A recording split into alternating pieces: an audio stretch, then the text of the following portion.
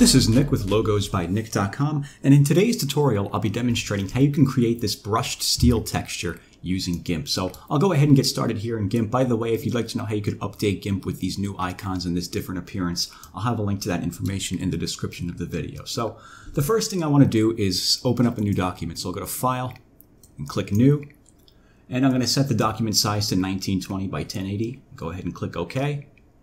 You know what, let's go to Advanced Options and let's make sure we have Fill with Transparency. We'll just start out with Transparency for now. Go ahead and click OK. And I'm just going to hold Control and roll down the mouse wheel to zoom out of this a little bit. And as you can see, we have a fresh slate here. What I want to do is I want to fill this all in with black first. And if you notice here, I have black set as the foreground color and white as the background. That is the default in GIMP, I believe. So if you're just opening up GIMP, this should be how yours is configured as well. If not, then go ahead and just click on this and make this black. Now we'll go to Edit, Fill with Foreground Color, so that it creates this layer with all black fill inside of it. And what we'll do next is we'll go to Filters, Noise, and HSV Noise. And we want to choose down here where it says Holdness, we want that set to 1. Where it says Hue, we want this all the way up, and Saturation and Value, we want those all the way to the right as well. So this gets slid all the way to the left and these get all the way to the right. Go ahead and click OK, and it's going to create this static noise on the canvas here. And what we're going to do next is blur this. So we'll go to Filters, Blur, and choose Motion Blur. And the presets that we want here are going to be, we want to choose Radial. We want to choose down here where it says Angle, set that to 38, and that should be enough right there. Then go ahead and click OK and give it a minute or two to do its thing. As you know, as you can see down here in the bottom, it takes a little bit for it to complete. Okay, so as you can see, it finished processing the radial motion blur. The next step we want to do is create a new layer on top of this. So I'm going to click on the button right here that says Create a New Layer and Add it to the image. And we'll use Transparency. Go ahead and click OK. And I want to grab the gradient tool, or the blend tool rather, which is right here. Keyboard shortcut is the letter L on the keyboard. And where it says gradient, I'm going to click this icon right here. We want to look for the preset that says 3 bars, which is right here. It kind of looks like this gradient of black, white, black, white, black, white. It should be down towards the bottom. There it is right there, 3 bars. And for the shape, we want to choose conical. Conical symmetrical, SYM right there. And once we've done that, I'm going to bring the cursor towards the center of the page right here, right where the center point is. And then I'll just click and drag out to the left like this to create this sort of gradient going over the image. And what I'll do next is I'll go up here to where it says Mode, and I will set that to Overlay. And what I'm going to do next is I'm going to click on the background layer down here, and I'll go to Colors, Curves.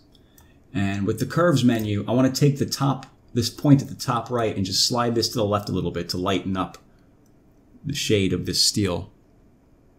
Maybe something like that. That's pretty good. I'll go ahead and click OK to finalize that. And what I want to do now is, if you notice, there's a little bit of like coloration inside of these ridges of the brushed steel. So I want to get rid of that by going to Colors, Desaturate, and I'll just go ahead and click OK, and that should get rid of that. And another step we want to do is we want to add like a hint of blue to this image. If you notice here in the thumbnail, it's like a hint of blue to really help reinforce that steel look. So to do that, I'm going to create a layer. Let me click on this top gradient layer, and then I'll click Create a New Layer and Add it to the image to create a new layer on top of that. Go ahead and click OK. And I want to change the foreground color from black to, I have this shade right here that I previously used. You might want to type in this notation, DAEBFF. That's the color code for this color. If not, just choose a shade of light blue like you see here, and go ahead and click OK. And then we'll go to Edit, Fill with Foreground Color, and then we'll change the blend mode to Burn.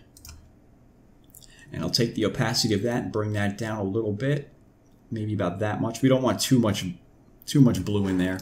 And I'd say that looks pretty good right there. And one final step would be to maybe lighten up these ridges a bit. So let me click on the background image, and I'll go to Colors, Levels, and I'll take this middle node and slide that to the left a little bit like that. Go ahead and click OK. You know what, you could even try sliding this one to the right a little bit. That's pretty good right there. Or you know what, I kind of liked it better over there.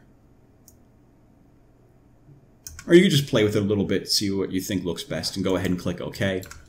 And if you want, you could even go back to this blue layer and turn that up some more, see if that looks any better, and I think it does. So, but that pretty much does it for this tutorial. That's how you can go about creating a brushed steel texture using GIMP. And if you'd like to finalize this so that you can actually use it elsewhere, what you can do is just right-click on this top layer and go to New from Visible, and you'll have a brand new layer right there that you can work with. You can export it as a PNG or a JPG and use it however you'd like. So that's how you can do that with GIMP. If you have any questions, let me know. And as always, thanks for watching.